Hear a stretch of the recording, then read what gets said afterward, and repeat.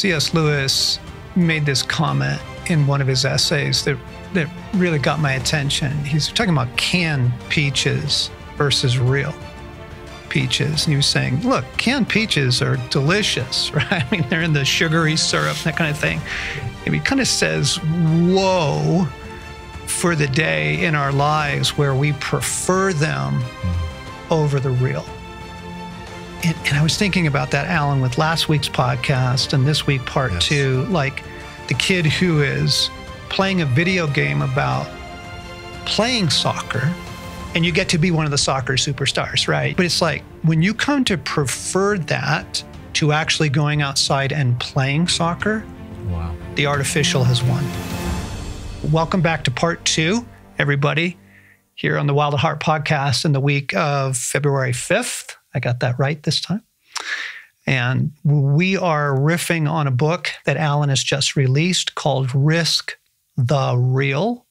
Okay, about choosing the real. Feels risky, but it's worth it every time. Yes. Okay, so we're going to unpack some more of that this week. I'm so enjoying this conversation. We don't want to love watching people play, watching people surf more than we love being in the ocean ourselves.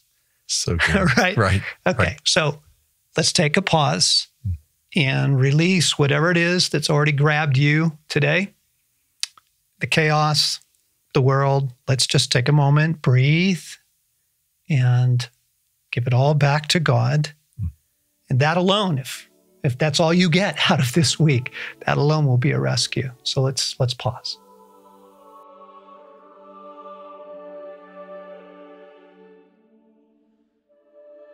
So Father, Jesus, Holy Spirit, I just give everyone and everything to you right now.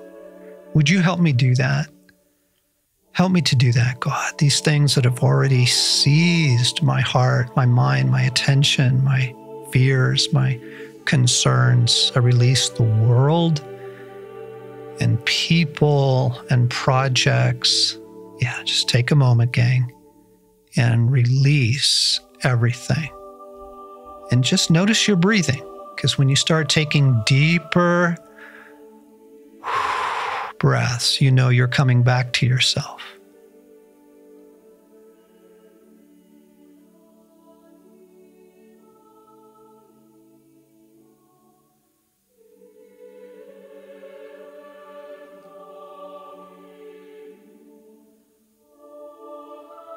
Man, I love doing this. I really do. I forget to do this, but releasing is so good. And so we give everyone and everything to you, God. And we ask for union and we ask for oneness. And in paying attention to our breath, we pray the breath of God that is literally breathed into humanity to make us living beings. Breath of God, fill my lungs. Breath of God, fill my humanity and bring me back to life. Oh man, I just love that. I love that practice. It's a cornerstone to the reasonable life. It's so good just to breathe in God. Yes. And out the world. Yeah. Is helpful. Yeah. Yeah. Yeah. There was a beautiful worship song a while ago. I think it was by Kitty Torvald. I could be wrong, but she says, I breathe you in, God, for you are here all around me. Breathe you in, breath of life. Yeah, that's really good. Okay, so this is part two.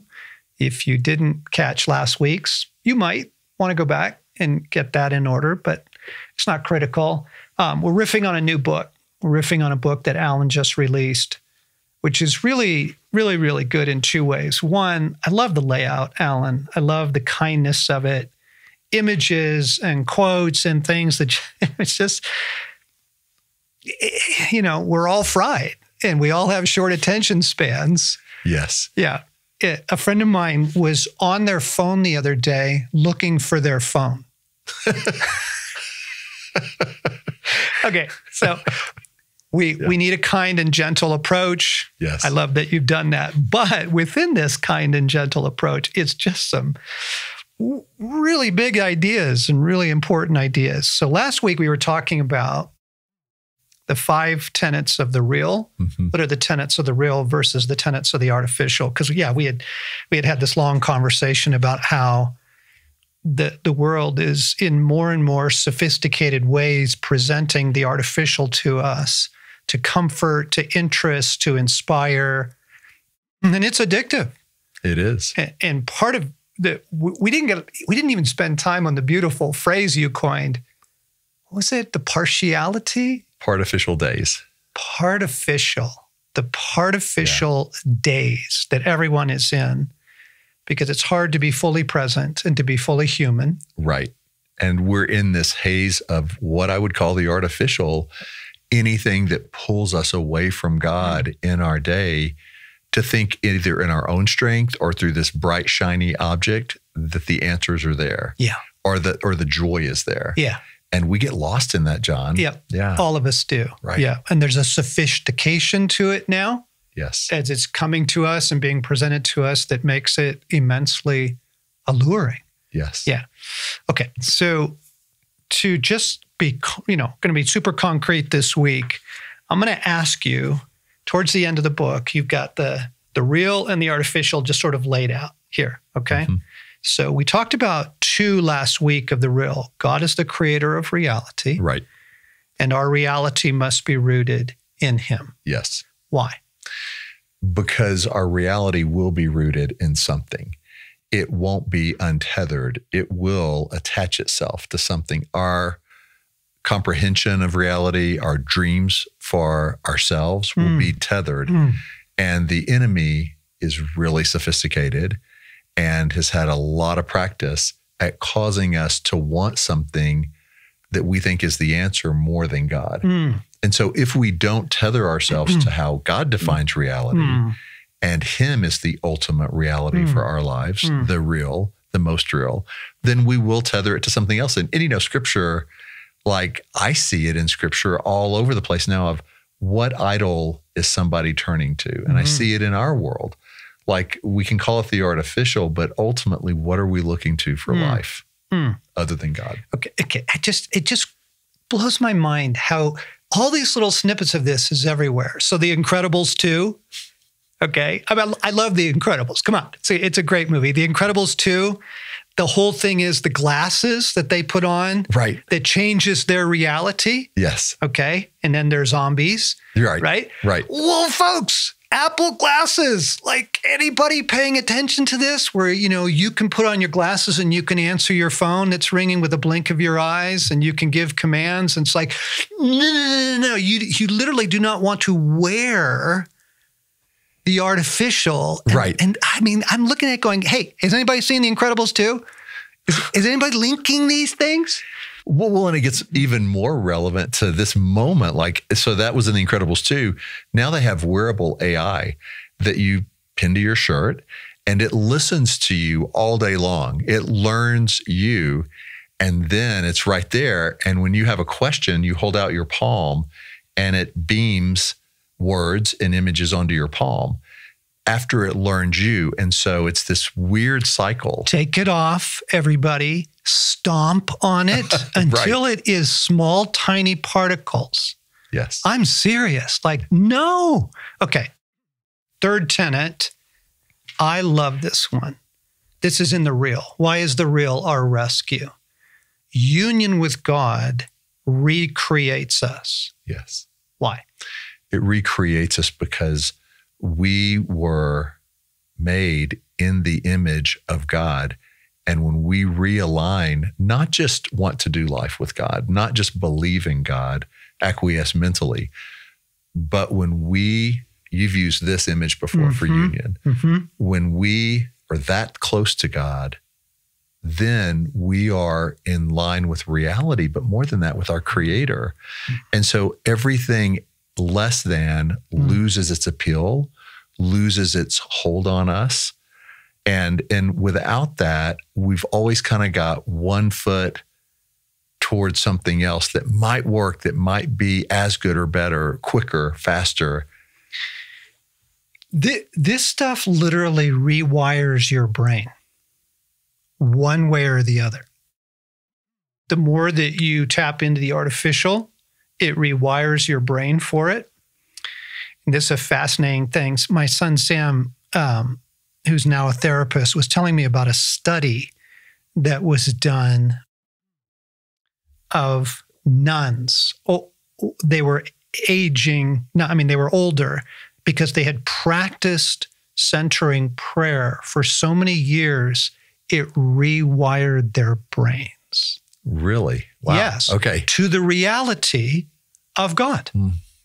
Okay, so this is like a really practical thing. Yeah, who do you want rewiring you? Right. Yeah, okay. Right. Tenet number 4, the fruit reveals the root. Yes. This to me is a super clarifying way to see life, because if we live in a world where we're told there are countless options. There are endless ways to see yourself, others, reality, define your version of reality. Yeah, just be you. Just be you. Yeah. Right. Let me be me. Right. Yeah. But to go, actually, there are 2 trees that define reality. There's the tree of life and there's the tree of knowledge. Those were our 2 choices, and both of them have roots. And all of reality is based on which root system you tap into. Now, there is the ultimate reality, but the false reality is represented, I believe, by the tree of knowledge. And that was what lured Adam and Eve, right? And ever since then, we get tangled in that root system. So we will know things by their fruit. And so you look at something, whether it is an entertainment show, whether it is something in politics, whether it is a business organization, whether it's another person, and you go, what root system are they tapping into? Because you will know them by their fruit. And so we don't have to go, well, it's hard to tell, and there's ambiguities and vagaries, and could be this, could be that. We go, if there's 2 root systems, and the book goes more into detail on this with scripture and ways to see it, but how do we look at the real and go, it's one of 2 root systems. There is no other option for something to tap into. Yeah, that's good. Dallas Willard said, reality is what you hit when you're wrong. You can back your car up and you can say, I wish, and I choose to, ignore whether there's a cement, barrier there, but you're going to hit it. Yes. And the fruit will tell you. Absolutely. Is this flourishing human existence? Is this numbing and then deteriorating human existence? Yeah, that's good. Okay. I want to do one more on the real, because I want to get to the artificial as well, because this feels, I think as we daylight the artificial, people will go, oh, now I know what Alan's talking about. Tenet 5 is pretty big. No, actually, I'm going to, as a teaser, I'm going to hold that. We're going to come back to Tenet 5. Okay.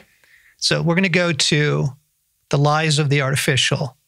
Lie number 1, the artificial is real. Exactly. This taps into what you said at the beginning of the podcast, which I didn't know you were going to use. I hadn't heard that C.S. Lewis quote. And you talked about soccer as well. But the artificial, one of the more nefarious things it tries to do is position itself as somehow more real than the real. And so through the artificial, it tries to tell us, no. If you're really good at a video game, of soccer, then you're a pro at that. Like that's the real deal. And you go, actually, you're just moving your thumbs really fast and your brain is being wired into this digital false reality, right? Yes. And I'm not knocking gaming. I'm just saying, but when we start to want the artificial, or the things in our lives that we construct to make our life easy or work, and we go, that's just who I am. That's just the way I am.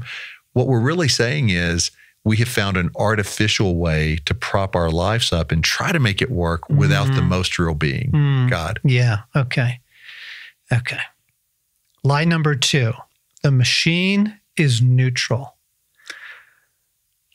This will really get me going, Alan. Why does it get you going? Because as particularly generative AI was rolling out, everybody was saying, chill out, man. This is not a big deal. And now you get the designers of it going, we think it's a big deal and we're not sure where it's headed. And it whatever it was, the advancement in technological warfare and these things, they're not neutral. No. But tell me why. Well, it's not neutral, number one, because to me, it reminds me a lot in the creation of it. When you listen to some of the quotes and comments by the head of organizations like Google or the virtual reality that's being done now, by the creator of Facebook, and you start looking at this and hear what the people involved are saying, it's relatively godless conversation. Like there is not an awe of God, it is an awe of man. And it reflects to me at its roots, the Tower of Babel. And I'm not saying there's not good components to it, but I mean, even the tree of knowledge was called the tree of knowledge of good and evil. Yes. So it's no excuse for something. And I go into this in the book to say, but look at the good. Okay, look at the good, but look at the comprehensive nature as a whole with the roots. And so many of the creators are saying things like, AI is not God yet, but we're getting closer. Yeah. These are the people that are designing it and who now this thing is transcending anything they thought. Yeah. And again, this isn't a podcast or a book about AI. No. It's just such a startling example of a whole world where the artificial wants to become more attractive to you. Right. More alluring. Right. In Isaiah, there's the scripture and the story that he tells about the woodsman, right? And he cuts down a tree, and half of it he uses for fire to warm himself, and half of it he carves into an idol, and he bows down and he says, "Save me."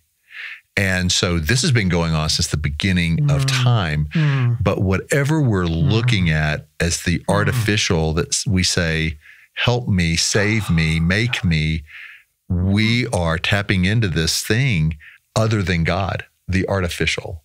And when Isaiah is trying to daylight that and go, hey, everybody, he literally uses the phrase, no one stops to think.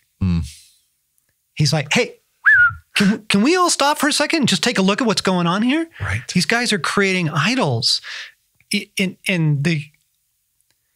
Because we're not literally bowing down before a stone image of something these days, we don't think that idolatry is still rampant in the human soul and in the world. But when you said, you saw me drop my head, when you said, save me, I'm like, holy cow, what am I asking? What am I asking? Right. To save me? Right. Right. Like, and that's why it's important to broaden our definition of the artificial, right? Because when we see it through those eyes, then it takes the conversation. It doesn't exclude or give AI a free pass, but we're not stuck in the world of AI here. It goes back to almost every aspect of our life. Okay, so when you say the machine is neutral, I just want to tell everybody, look, you have to ask, what is going to inhabit this? Right. Right? Right. What is going to inhabit what we've created? Yeah. You look like you're searching for... Keep going. I'm just getting queuing up a quote. All right. This next one, Alan, feels like it comes a little bit out of your personal experience. The lie is, if you're concerned, you're the problem. Right. There's a lot of passion I have on this one, but I think we've all experienced it in some way. Come on, tell us why. Well, so in any organization or team, if you work for any company or whatever, there are now conversations about how AI can help you do your job better, faster. It's like the $6 Million Man, we've made him faster, better, stronger. Yeah. And I have always, in the last year or two in those conversations, felt this push, something in me.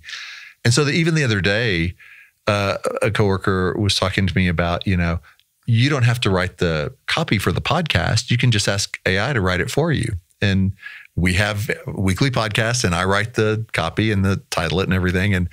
And I could feel in me like, I don't want, like, no. And so it's not just AI, but it's anywhere technology, John, tries to get in. And if I bring it up, people will say, oh, come on, quit talking about like newer vehicles. When you go to close the hatchback, they have the button. And if you don't push the button, if you just try to close it, like it'll fight you. And it makes me so mad. And even my wife is like, just push the button. It's so simple. I'm like, I don't want to push the button. Yes. And I feel like that way is my response to a lot of technology or artificial in my life.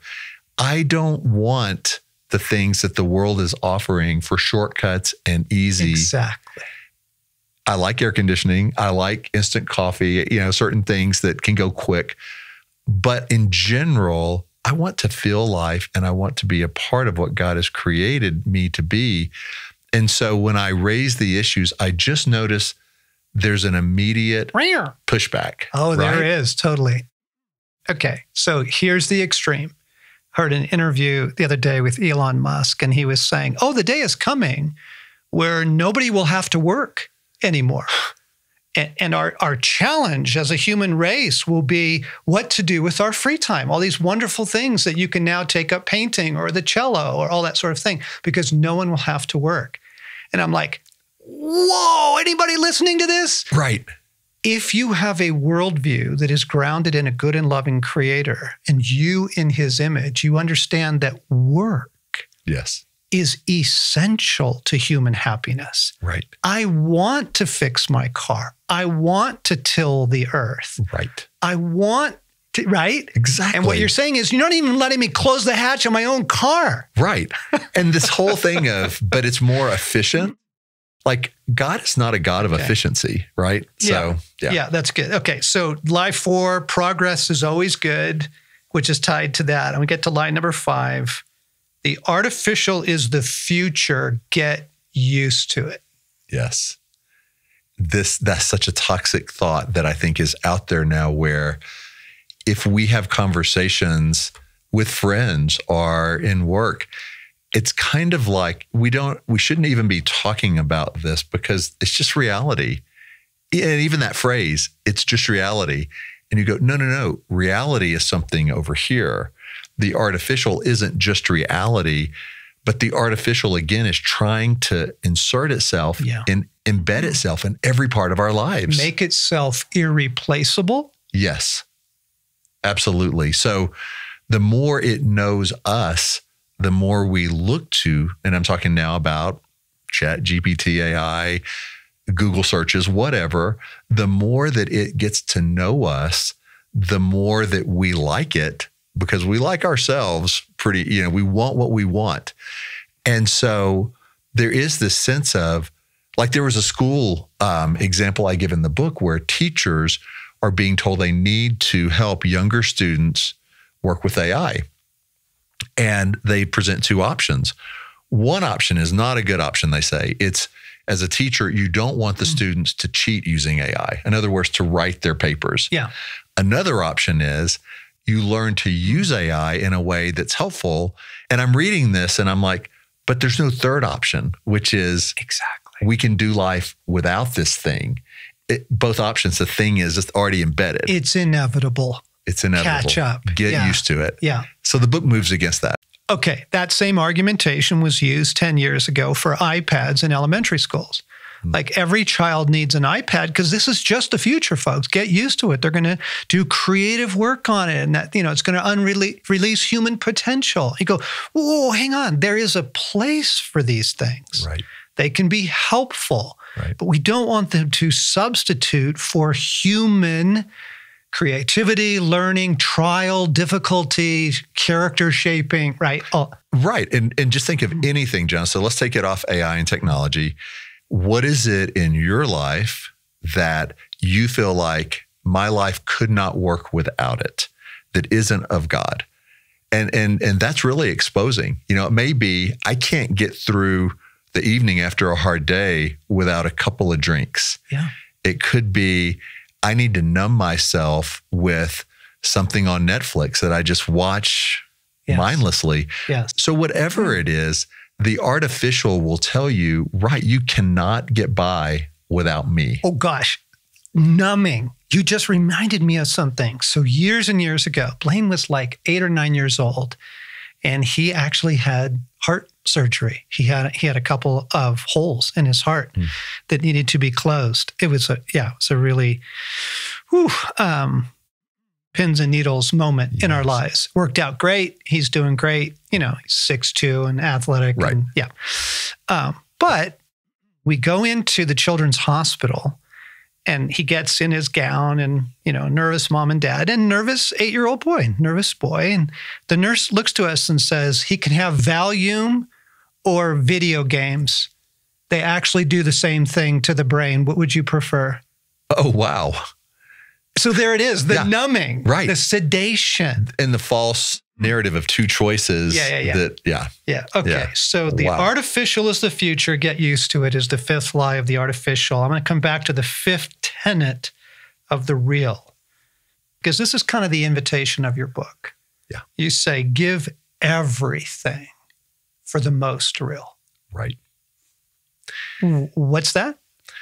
So I think we have been conditioned in life. This is what, as I was writing the book and wrestling myself with it, that I discovered is we are conditioned to hold back a little bit, to have some means of backup plan, escape, option B, C, D, right? And so when we find the most real, the only true option that I think we have is give it all to that. Don't have a backup plan. In other words, like in Scripture, look at all the stories we love. And it's amazing, John, like there is no backup plan. When Moses is facing the Red Sea, there is no backup plan that he has. Daniel in the lion's den, Shadrach, Meshach, Abednego in the fiery furnace. Esther, like there are no backup plans because Jesus at the cross. Jesus at the cross. Yeah. Because they have discovered the most real and they will give everything for that. And I believe that's partially why for most believers, their faith feels so wobbly and so uneven because we don't want to give it all for the most real. We want to give some, but also have the backup plan. That's ancient. That's ancient. So that, you're saying the most real is God. Right. And the reality he has created. Right. Right.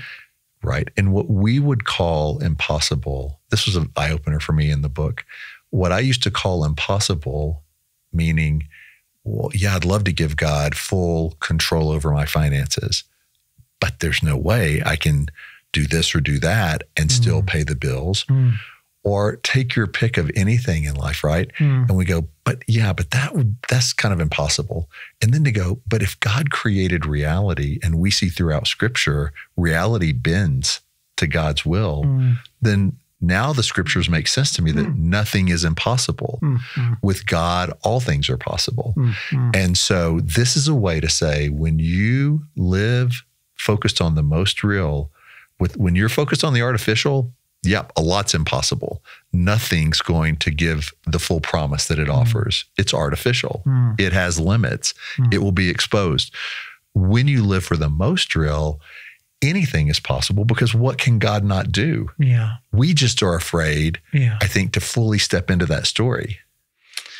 Alan, that has been in the human heart since we chose the wrong tree, right? Since humanity fell. Yeah. But we're living in a moment where technology, science, global development, wealth has allowed us to think that it's possible. No, we can make life work without God. Right? Totally. Yeah. You're talking about people with a backup plan. For most people, God is the backup plan. He's plan B. No, I have a plan A. Yes. And because there's so many options presented by a highly mechanized age, right? Totally. That, man, it's going to be fascinating, because if that ever breaks. And it will. Yeah. Yes. You want to be the person. This is back to house built on the sand, house built on the rock, right? Right. And the title of the book, Risk the Real, like all of that leads into, okay, if there is this clash, artificial, the real, yeah. Well, then now we're walking through it, and how do we risk well? And I think a lot of us are conditioned to either be in the mindset of, I'm a huge risk taker. I'll do anything. I'll be the bull in the china shop. I'll make it happen. And we pat ourselves on the back as the make it happen person who just risks and somehow does pretty well. Or we're risk averse and we try to get through life with very little risk and think we can. And what most amazed me going through this journey of writing this book and researching it and living it is God actually likes risk. God created risk. One of the very first things he allows Adam and Eve to do is risk. He lets them risk a decision, right? He could have navigated it where he just kept them away from any choice or risk. And he didn't. Mm-hmm. And then we look at God, and God is quite comfortable with risk. But you're not saying it's risk for risk's sake, right? No. Like people who love cliff jumping or big wave riding, and that's the real life, right? That you're not saying that. Not at all. You're saying in this hour to choose God as the one who defines reality. Yes. What is human? What is the good life? Right. Is really risky. Right. And I think as we've said in the podcast in the last few weeks even, it is getting riskier all the time as we approach the end of the age, however we define that, as we get closer and closer to the end of this part of the story, the heat is, it's increasing. And so how do we risk with God for what matters most? I mean, we're born for such a time as this. Yeah. But if we don't enter into it and risk with God, he will find somebody else, like the Esther story. If you don't speak, it still will happen. But John, that's, I think, huge. And the book goes into why, but we have lost the ability, as we have lost track of what's real, I think we've lost the ability of how to risk in a way that God created us to for a story that's the story. Yeah. Yeah, that's good. That's good. Thank you for writing Risk the Real, available on Amazon. Yes. Congratulations. Yeah, beautiful book, beautiful truths. Hope you've enjoyed it, everybody. It's really, really important.